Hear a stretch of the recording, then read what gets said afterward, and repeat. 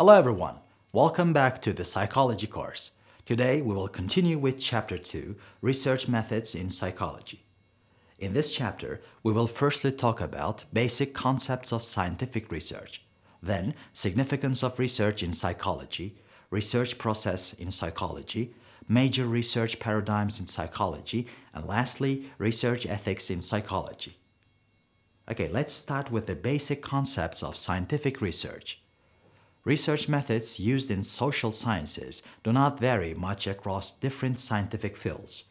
This means that different scientific fields such as psychology, sociology, and anthropology do not employ different methods.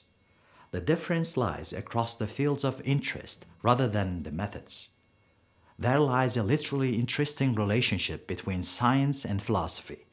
In general, science is the sum of organized and systematic knowledge. This definition, although totally correct, does not include comprehensive details about science. Philosophy of science, which is epistemology, is a subfield of philosophy. Epistemology is a thinking act about the basic principles of a science or a scientific field. The most striking similarity between science and philosophy is that both generate knowledge. This knowledge aims to help individuals understand themselves, their environment, the world, and even the universe. On the other hand, philosophy is directly concerned with the question, what is knowledge? As for philosophy, knowledge is the relation between the agent and the theme. In this proposition, the agent is a human and all the rest is the theme. Philosophy asks questions and strives to unfold the answers by reasoning but not by way of senses.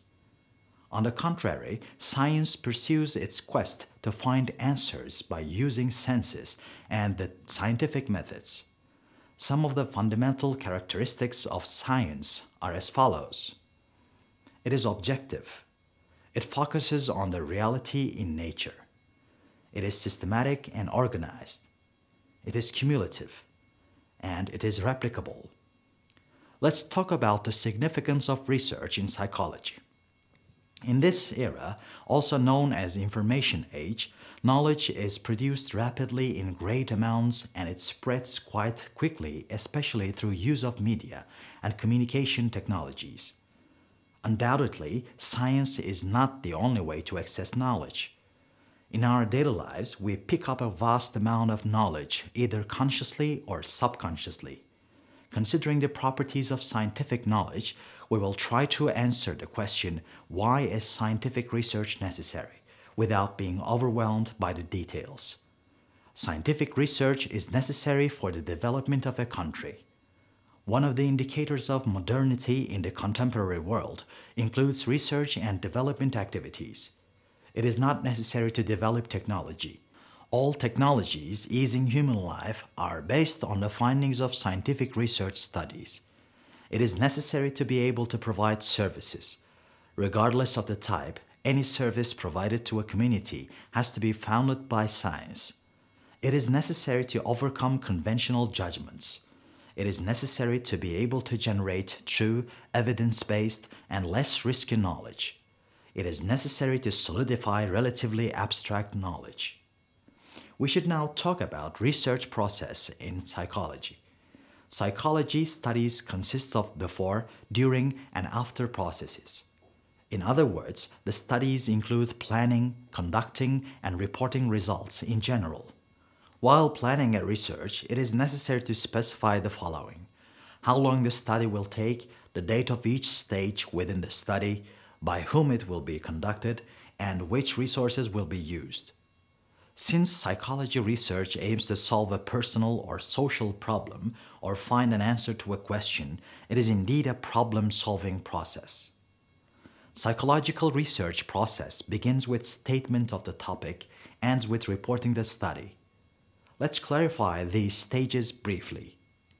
Finding a research subject, identifying the research problem, gathering information about the problem, determining hypotheses or research questions, constructing the research method, conducting a research, analyzing data, and reporting the results.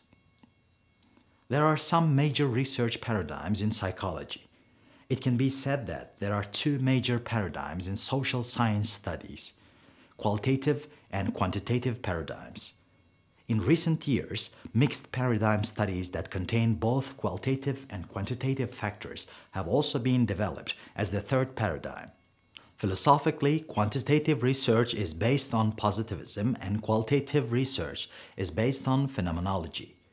While there are measurement, evaluation, and numbers in quantitative research, the focus is on the process and there are no digital descriptions in qualitative research. Quantity is a notion used to specify the amount or number of something. In other words, the answer to the question how many or how much generally gives the quantity of that thing. Yet, quality involves the answer to how. In this sense, quantitative paradigm is based on numbers and statistical analysis in social sciences. It assumes that all the variables of research can be observed, assessed, and explained numerically. Therefore, quantitative paradigm is also known as empirical or digital paradigm. There is a significant difference between qualitative and quantitative approaches. Earlier utilized mostly by anthropologists and sociologists, qualitative approach is also employed by psychologists today due to the claim that it fits better with the nature of social events. Qualitative approach is a research model aiming to determine perceptions and events as realistically and holistically as possible through use of qualitative data collection techniques such as observation, interview, and document analysis. Our last topic for today is research ethics in psychology. Ethics in psychology refers to philosophy of ethics and values. For other fields of work, ethics determine the common values of a professional group, and it includes written and unwritten rules that the members of that profession have to abide. Science ethics, on the other hand, refers to a space of discussion where value problems encountered during scientific activities and relevant solutions are discussed and negotiated. Ethics is the conscience of a researcher. You may conduct the most outstanding research in the world, but if your study involves some ethical violations, your results and conclusions will be of no value. This is no different from lying, fraud, or theft. Ethics is based on respect for human rights. There are specific ethical rules to comply with within psychological research and practice. Researchers can never harm the participants. Researchers have to grant written consent from the participants. Researchers have to comply with the principle of confidentiality. Researchers have to avoid scientific deception.